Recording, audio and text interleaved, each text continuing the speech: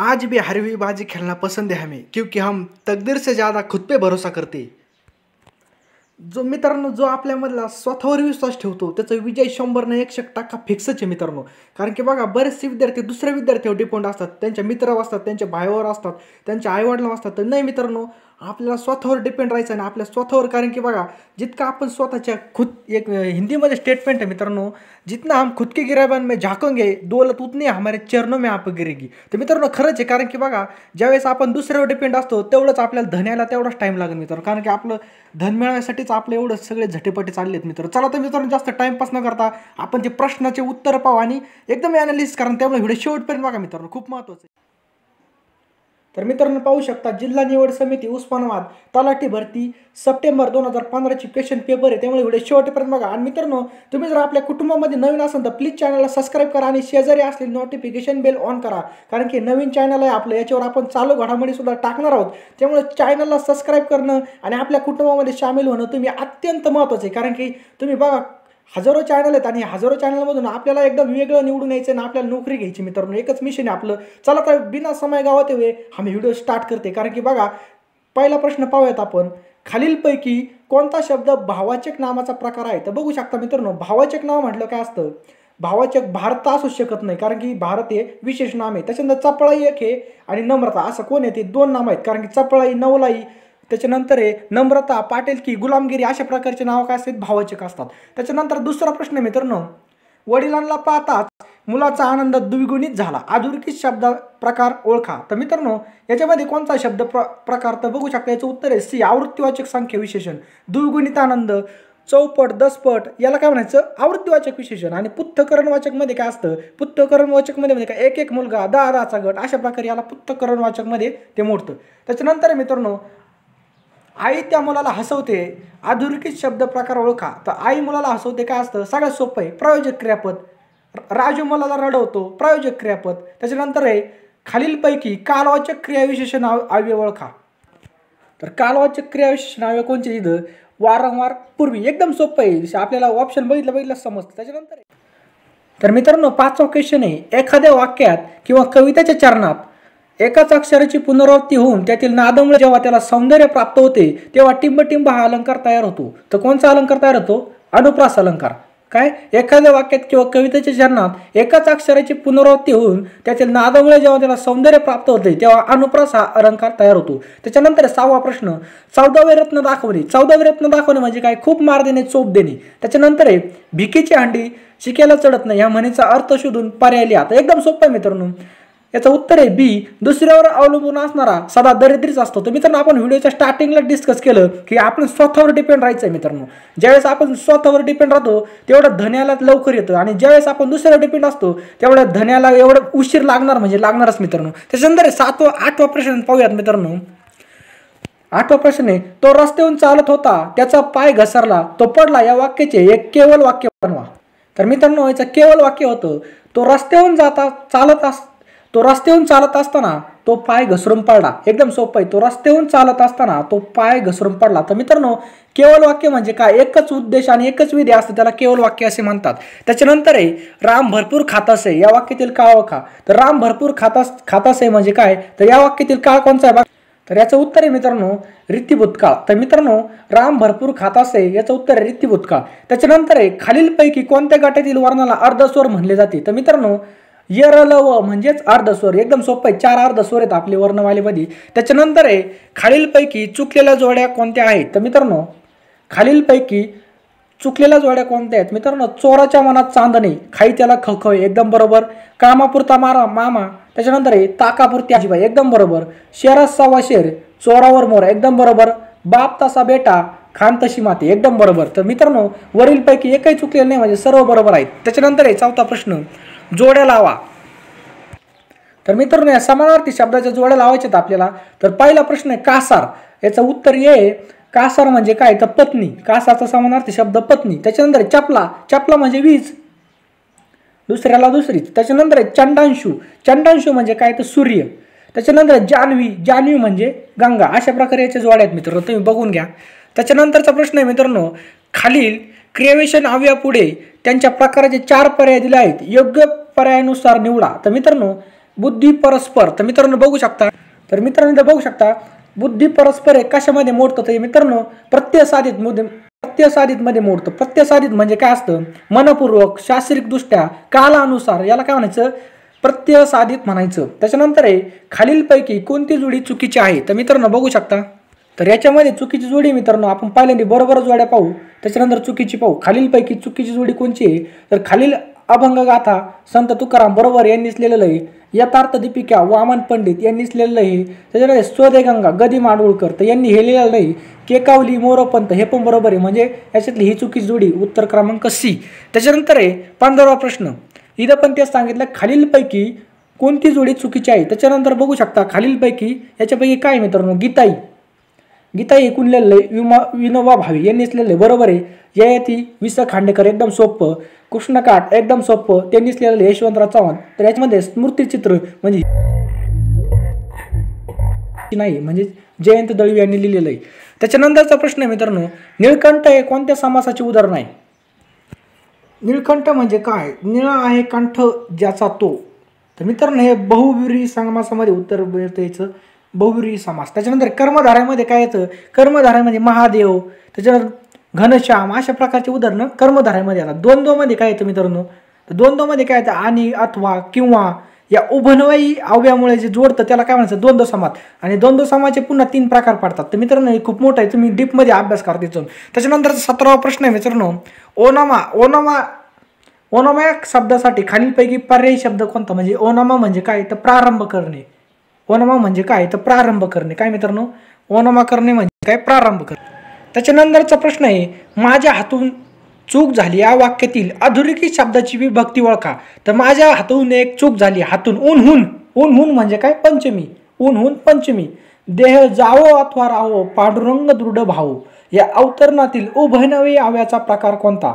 देह जावो अथवा राहो पांडुरंग दृढी भाव. तर मित्रांनो याचा प्रकार कोणता आहे, तर मित्रांनो याचा विकल्प बोधक प्रकार आहे. कारण की बघा, देह जावो अथवा आल्लैद, देह जावो अथवा राहो म्हणजे काय, विकल्प बोधक. तर न्यूनत्व बोधक म्हणजे काय येतं मित्रांनो, तर न्यूनत्व बोधक म्हणजे काय, शेतकऱ्याने शेते नांगरणी पण पाऊस आलाच नाही, परंतु याच्यामध्ये काय तर न्यूनत्व बोधक. त्याच्यानंतर स्वरूप बोधक म्हणजे काय, एखादी गोष्ट एक्सप्लेन करून सांगणे म्हणजे स्वरूप बोधक. म्हणजे काय, 1 रुपया म्हणजे 100 पैसे, दशरथ म्हणून एक राजा होऊन गेला, अशा प्रकारचे येतं मित्रांनो. तुम्ही टिपमध्ये अभ्यास करा, मी तुमची रिव्हिजन. तर 20 नंबरचा क्वेश्चन आहे, केवळ प्रयोगी असलेले अवयव ओळखा. तर केवळ प्रयोगी अवयव असले म्हणजे काय, केवळ प्रयोगी म्हणजे आपल्या मनातील इच्छा दाटून बाहेर येणे म्हणजे केवळ प्रयोगी अवयव. तर इथं बघू शकता आन्सर क्रमांक डी, शी, काय हे अक्षर तुझे, शी काय हे अक्षर तुझे, तर याला म्हणायचं केवळ प्रयोगी अवयव. त्याच्यानंतर आहे कर्तव्य पराडमुख म्हणजे काय, तर कर्तव्य पराडमुख म्हणजे काय, एकदम सोपं आहे, कर्तव्याकडे पाठ फिरवणारा. त्याच्यानंतरचा पुढचा आहे मित्रांनो, राव गेले रणी भगुबाईची पर्वणी. राव गेले रणी भगुबाईची पर्वणी याचा योग्य अर्थ ओळखा. तर मित्रांनो बघू शकता, मोठ्या लोकांच्या गैरहजेरीत शूद्र माणसे आपले ज्ञान दाखवतात. याचं उत्तर काय, मोठ्या लोकांच्या गैरहजेरीत शूद्र माणसे आपले ज्ञान दाखवतात. त्याच्यानंतरचा प्रश्न आहे मित्रांनो, त्याच्यानंतरचा प्रश्न संधी ओळखायची आपल्याला. तत्टिका या संधीचा विग्रह करा. तत्टिका म्हणजे याचं उत्तर आहे तत्त अधिक टीका. काय, तत्त अधिक टीका. त्याच्यानंतर 24वा प्रश्न आहे, घागरगडचा सुभेदार याचा एकदम सोपा मित्रांनो, पानक्या. वारा या शब्दाचा खालीलपैकी कोणता शब्द समानार्थी नाही. तर वाराला अनिल समानार्थी आहे, समिंदर समानार्थी आहे, समीर पण समानार्थी. त्याच्यानंतर सलील हे काय, वारा या शब्दासाठी नाही आहे. त्याच्यानंतरचा प्रश्न आहे, पाणी व जमीन व्यवस्थापन संस्था वाल्मी खालीलपैकी कोठे आहे. तर पाणी व जमीन इकडे औरंगाबाद, एकदम सोपा आहे.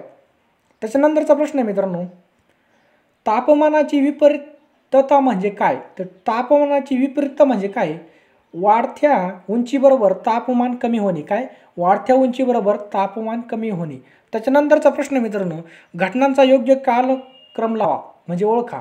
त्याच्यानंतरचा प्रश्न आहे, घटनांचा योग्य कालक्रम ओळखा. तर मित्रांनो इथं बघू शकता याचा आन्सर आहे डी, कारण की 1 नंबरला याचा 2 नंबर म्हणजे 1 नंबरला सायमन कमिशन झालं, त्याच्यानंतर दांडी यात्रा सुरू झाली, आणि त्याच्यानंतर गांधी आयर्विन करार झाला, आणि त्याच्यानंतर बघा 3 नंबरला पुणे करार सगळ्यात शेवटी झाला. त्याच्यानंतर 29वा क्वेश्चन आहे, महाराष्ट्रामध्ये ग्रामपंचायतीच्या सरपंच आणि उपसरपंचास कसे पदच्युत केले जाते. तर मित्रांनो याचं उत्तर आहे सभासदांच्या 2/3 बहुमताने. त्याच्यानंतरचा प्रश्न आहे मित्रांनो, ग्रामसभा कशाची मिळून बनते? तर मित्रांनो ग्रामसभा एकदम सोपं आहे. ग्रामसभा बनते सर्व प्रौढ गावकरी, काय सर्व प्रौढ गावकऱ्यांची मिळून ग्रामसभा बनत असते. तर त्याच्यानंतरचा 31वा क्वेश्चन आहे, महाराष्ट्रामध्ये नवे महसुली वर्ष टिंबटिंब या वर्षी सुरू होते. तर 1 ऑगस्ट रोजी महाराष्ट्रामध्ये हे वर्ष सुरू होते. विकर एन्झाईम हे काय आहे? तर मित्रांनो एन्झाईम हे काय आहे? तर मित्रांनो हे आहे प्रोटीन्स म्हणजे काय प्रथिने. त्याच्यानंतरचा 33वा प्रश्न आहे मित्रांनो, बायोप्सी म्हणजे काय? तर बायोप्सी म्हणजे काय? पेशी व टिश्यू वापरून वैद्यकीय निदान करण्याचे तंत्र. काय? पेशी व टिश्यू वापरून वैद्यकीय निदान करण्याचे तंत्र म्हणजेच बायोप्सी. त्याच्यानंतर आहे, खालीलपैकी कोणते पुस्तक डॉक्टर APJ अब्दुल कलाम यांनी लिहिलेले नाही? तर खालीलपैकी रिव्होल्यूशन 2020 हे काय पुस्तक डॉक्टर APJ अब्दुल कलाम यांनी लिहिलेलं नाही. त्याच्यानंतर 35वा क्वेश्चन आहे, सन 2015चे ॲशेस करंडक कोणत्या संघाने जिंकला होता? तर मित्रांनो तो जिंकला होता इंग्लंडने. तर मित्रांनो हे जुनी क्वेश्चन पेपर आहे त्यामुळे 2015चा करंट आहे. तर आपण आता टाकणार ते 2000 करंट आता चालूचं टाकणार, त्यामुळे चॅनलला सबस्क्राईब केलं असेल आणि तुम्ही नोटिफिकेशन बेल ऑन केली असेल अशी आशा धरतो. आणि मित्रांनो व्हिडिओ बघून तुम्हाला बरं वाटत असलं तर व्हिडिओ लाईक करा, कारण की लाईक केल्यावर कळतं की माझी मेहनत खरोखर काम करते. त्याच्यानंतरचा प्रश्न मित्रांनो, वृत्तपत्रांच्या स्वातंत्र्यावर गदा आणणारा भारतीय वृत्तपत्र कायदा 1878 साली कोणी मंजूर केला होता?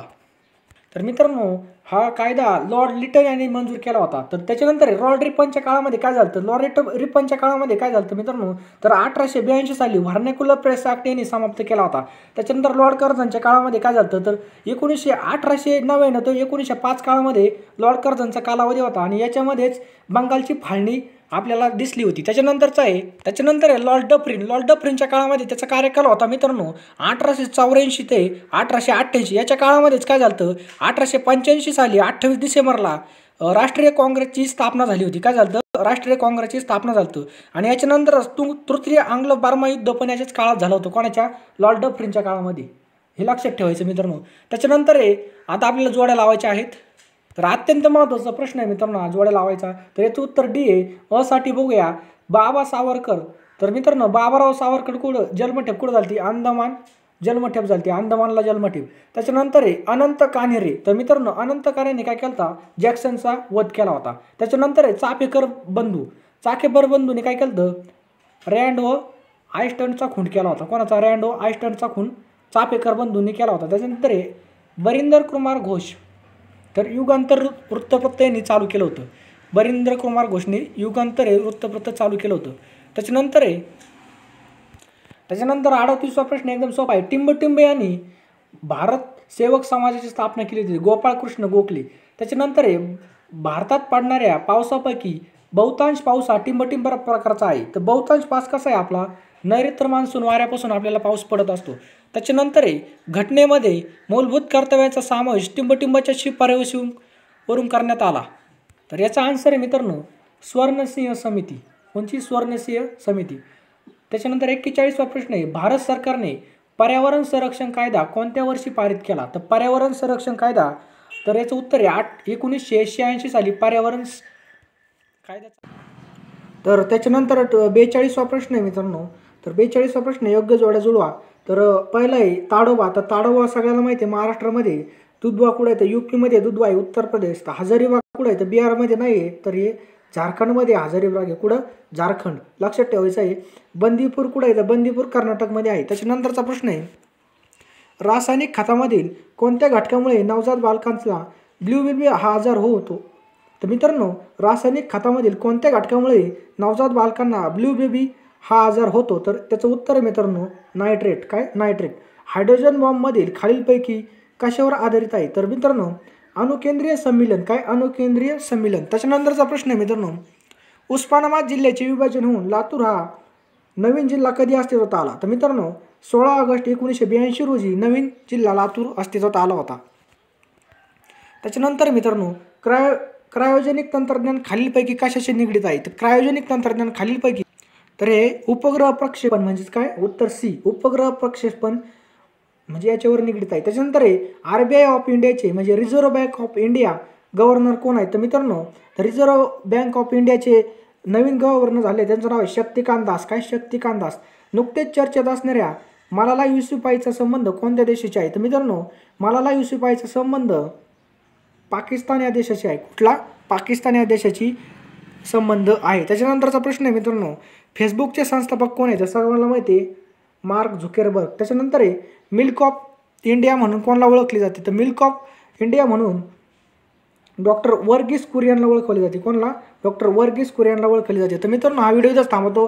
तब तक के लिए जय हिंद, जय महाराष्ट्र, बेस्ट ऑफ लक. आणि मित्रांनो तुम्ही जर चॅनलला नवीन असाल तर प्लीज चॅनलला सबस्क्राईब केला असेल अशी आशा करतो. तब तक के लिए जय हिंद, जय महाराष्ट्र, बेस्ट ऑफ लक.